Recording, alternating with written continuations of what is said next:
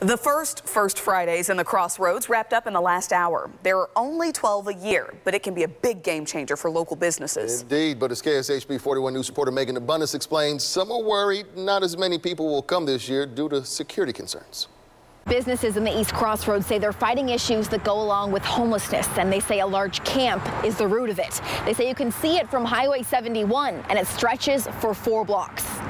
From a Kansas City skyline to the bottom of the highway. Highway 71, as you cross over the overpass, it's all you can see down there. People, tents, and a lot of garbage line a fence line from 16th and Troost to 19th and Troost. On the other side of the fence, businesses in the East Crossroads. It went from being hardly noticeable to you just cannot miss it. TJ Templeton directs the Bunker Center for the Arts. It's terrible for my business because I'm having a reception tonight.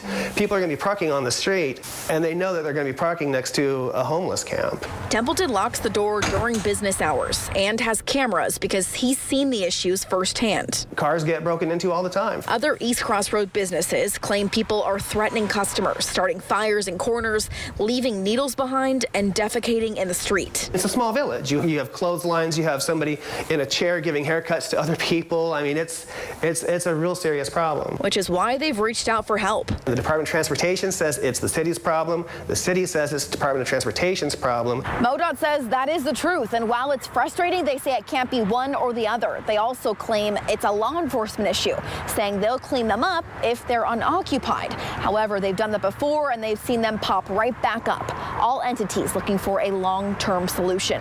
In the Crossroads, Megan Abundance, KSHB 41 News.